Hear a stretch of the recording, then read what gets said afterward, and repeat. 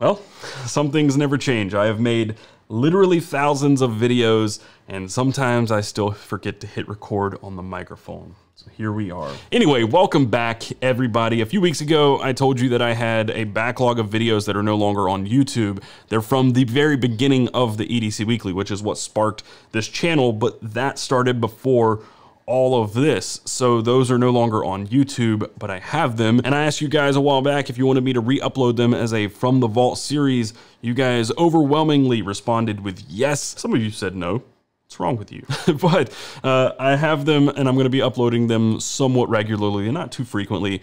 But this is episode 1. I watched it just a few minutes ago, and wow, many things have changed. For instance, in this video, I talk about how I can't see myself owning knives over $50 and how knives $200, $300, $400 are just kind of crazy and it just doesn't make sense to me. And I was more of a $50 knife guy because I could just buy a new knife if I broke that one. Still haven't ever broken a knife. But I also said something about replacing a Leatherman blade. I mean, I guess Leatherman would replace it if you broke it, but I don't know, weird. Anyway, just looking back at that and looking down in my pocket today, having, you know, a $750, $850 custom knife in my pocket, yeah, things change. And I think that's going to be one of the more interesting parts of looking back at these old videos. Not even just what I say and what I'm carrying and things like that, but seeing how the community changed and the photos changed and all the gear and everything. I think it's really going to be an interesting take to look back at these things, especially since they're not on YouTube anymore. So yeah, this is episode 1. I'm pretty excited for you guys to see it and yeah, laugh at my expense. It's okay. I am here for it. it's whatever. But yeah, episode 1 of the EDC Weekly, the birth of this channel, and let's do the damn thing.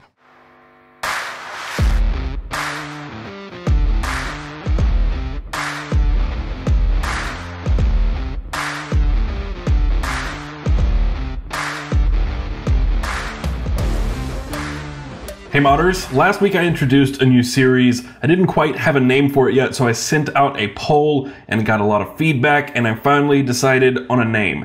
It is called the EDC Weekly, and after tons of submissions this week, I went through, picked out the best, and this is the very first EDC Weekly. So first up, we have a submission from Daniel Barnard. You can find him on Instagram at Dan42B, and he has to have one of the most extensive everyday carries that was submitted this week.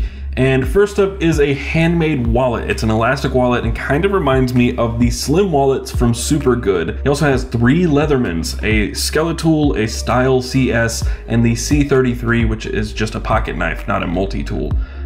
He's carrying the Motorola G4 Plus, a Skywolf IE 524 Cree LED flashlight, a car key with a hand cord parakeet fob. It kind of looks like the survival grenade that I made, but I don't know that there's anything in it. It might just be paracord, most likely. That's my guess.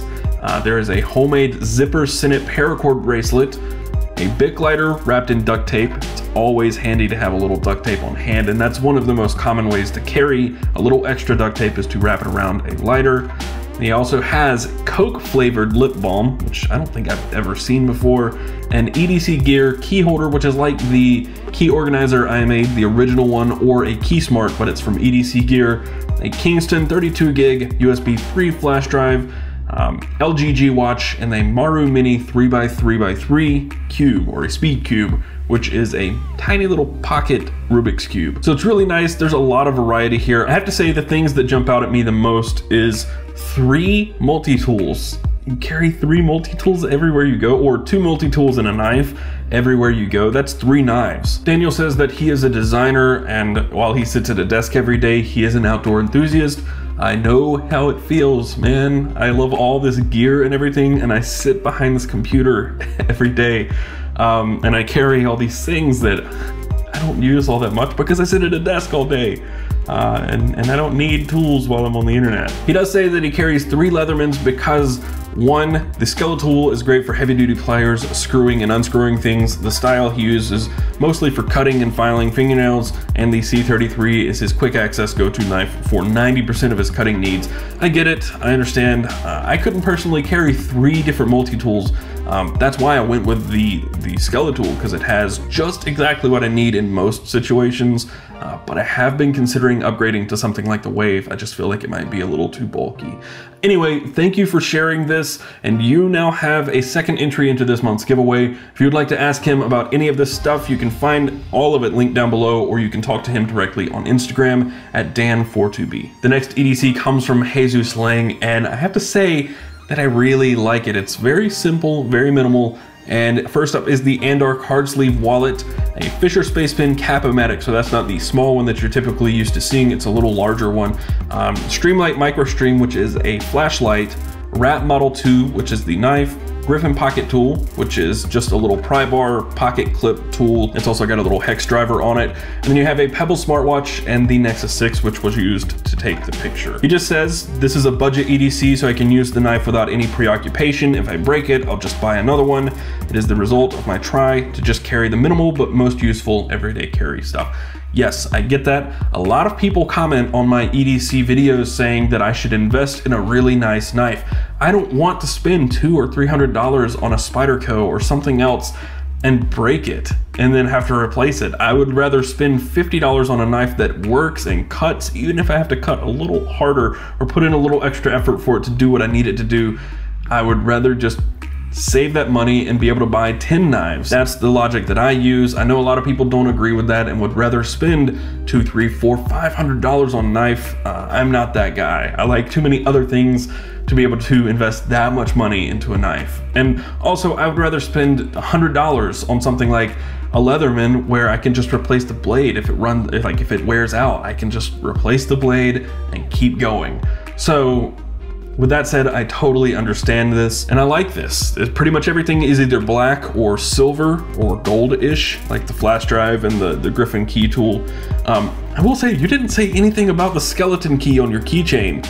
Maybe you don't want to, but I still think that's pretty badass. Again, anything you see here will be linked down below, and if you want to get in touch with Jesus, you can find him on Facebook. He will be linked down below as well. Jesus, you now have a second entry into this month's giveaway. The last EDC this week comes from Jed Darlington-Roberts, and if you want to follow him around the web, you can find him on Instagram at Jed_DR or Made by Inigo. So this EDC is very themed. Most things here are made by hand, which I really, really like and I can respect. First up is one of the only things here that's not custom or handmade, and that's the iPhone 6s with the EvuTech ultra thin Kevlar case. I like it, it's really, really nice, and it's themed with everything else here. Even though it isn't handmade, it's brown. Everything here is brown or silver, and this fits in really, really nicely. The first handmade thing is a handmade notebook cover. We'll get to more of that in a second. There's the Parker pen inside it with an analog book for taking camera notes. There's also a handmade leather card holder, which you can find on his Instagram or on his Etsy page, so you can actually also buy this, I'm assuming. There is the clipper lighter, a custom painted Casio watch, and then there's also a handmade iPhone cable key ring with house keys and a Miller tripod bottle opener. At first, I wasn't sure why it was called a tripod bottle opener, but now that I've looked it up, I actually want one of these because it's used to tighten the screw for the bottom of a quick release tripod mount for a camera. You can actually just use that to unscrew it. I have a key tool mounted to my tripod, but this is a tool designed for that, and it has a bottle opener on it. He says, a lot has been handcrafted, something I love doing. The notebook is a new addition and has proven to be a brilliant addition as I'm eventually able to jot down ideas. Yeah, this is a beautiful EDC. I like it a lot. So the pictures you sent in with this were fantastic.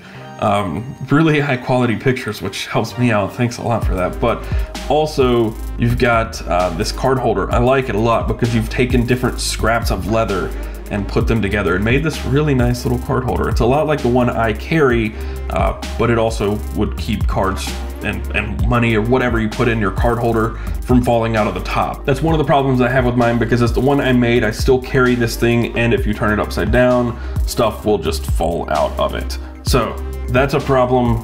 This fixes that.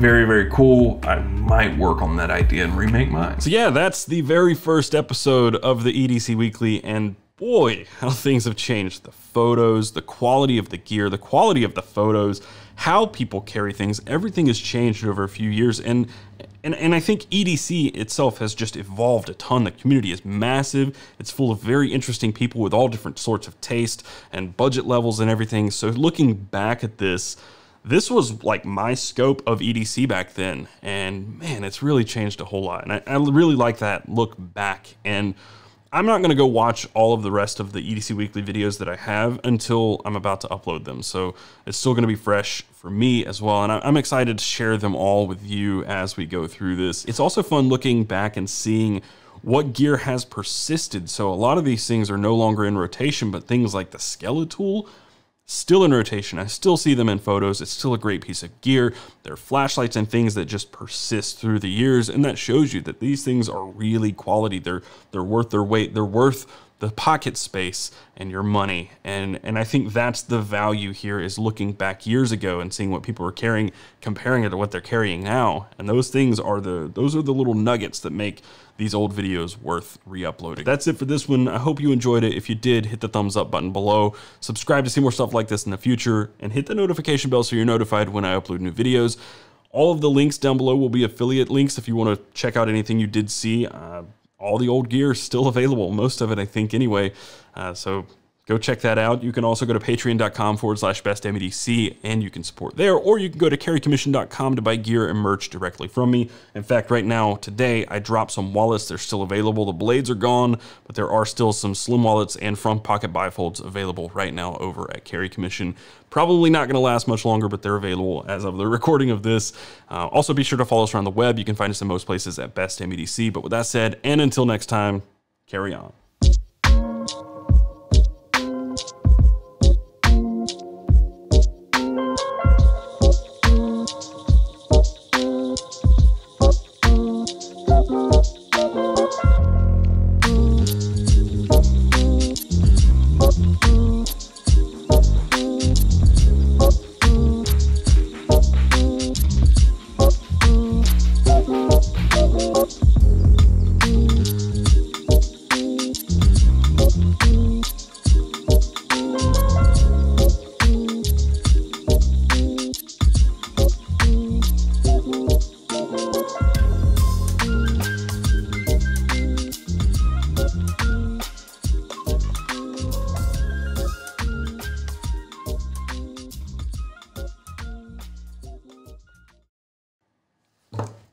Hit record that time, didn't I?